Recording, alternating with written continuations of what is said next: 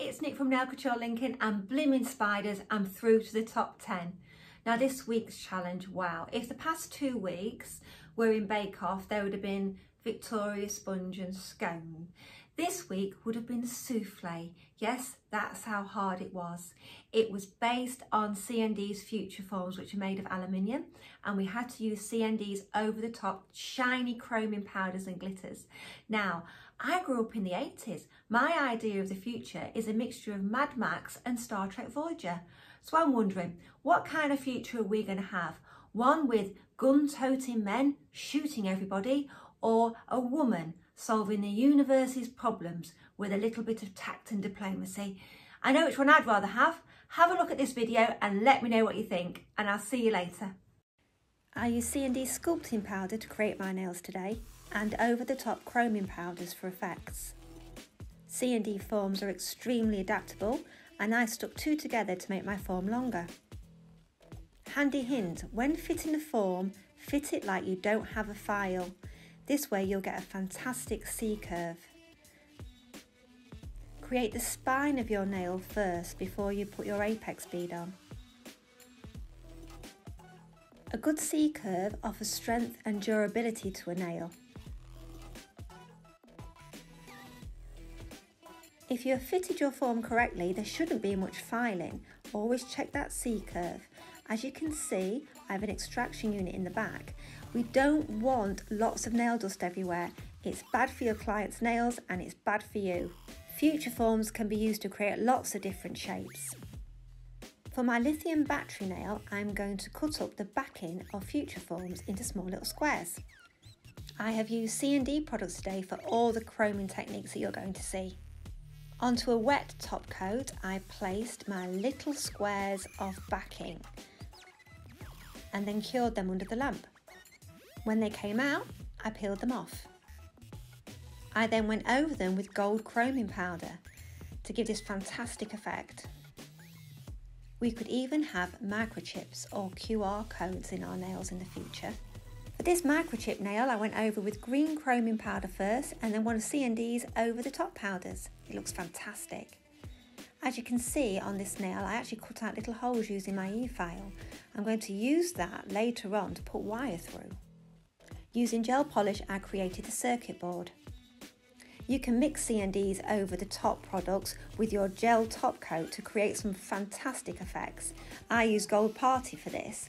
I'm going to use this technique to go over some of the black to really make it pop. Nail art is becoming more and more adventurous, and I can see this trend just getting bigger and bigger. I've used copper crafting wire for this and just poked them through, then sealed it afterwards behind with some top coat.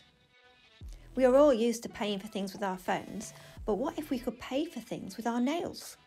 I use Gold Party for my Bitcoin nail. Using Breeze the Gel to create my coin on a surface which had some sellotape on to stop it sticking. Just create a disc. You may need to put a couple of coats on to get it as thick as you need. After curing, I refined the shape and chromed with gold chroming powder. I finished the coin using CND shellac gel polish. Our nails could be travelling to galaxies far, far away. After roughly chroming the main body of my spaceship, I got on with creating the cockpit. Use blue tack covered in cling film to create your shape, a couple of coats of gel, and then pop off. You can use a little top coat to stick this in place. Using the same technique that you used to create the coin, you can create any shape, such as the wings for this fighter jet.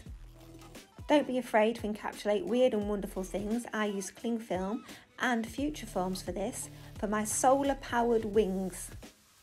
When they're cured, just pop them off, refine the shape and stick them onto your jet or whatever you're doing with a little bit of top coat or hard gel.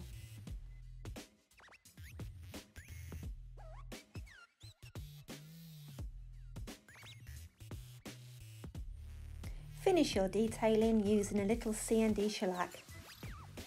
When we're off discovering new galaxies and new people, I really hope we don't fall out with them. This nail represents us doing just that. Gold foil to represent a broken planet and a lone astronaut's helmet floating in space. Work thinly if you're using this technique with gel polish. If you put it on too thick, it will bubble up in the lamp and completely wreck your design.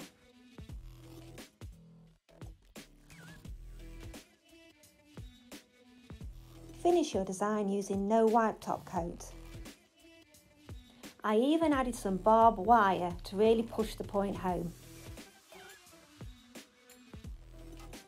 Would it even be a futuristic set without a post-apocalyptic nail? Artists and designers have always aired their views through their work. Nail art is already following suit, and I can see this becoming more and more in demand.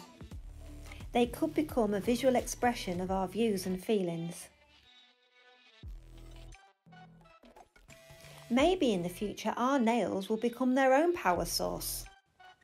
When I first saw CND's future forms, I thought they looked like solar panels, so that's exactly what I've made them into for this nail. Future forms are very durable and keep their shape. It was very easy for me to create this design. I sealed the forms using top coat, then finished the design with some gold gemstones.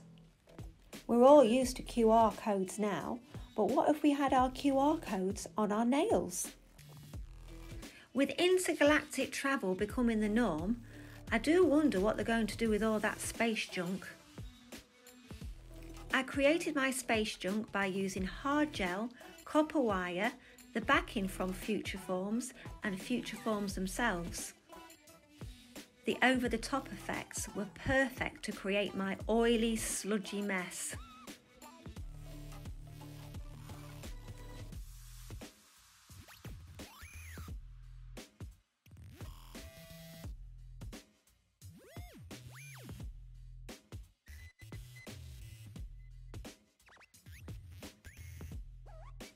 I finished this look by mixing all of the over-the-top pigments together with gel top coat and painted it on top of my space debris.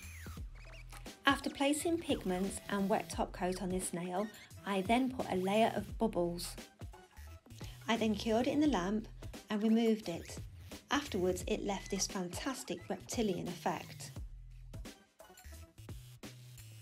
In the future, nail art could be influenced by different planets and different species of people that we meet. Who knows what wonderful designs will be gracing our fingers in the future?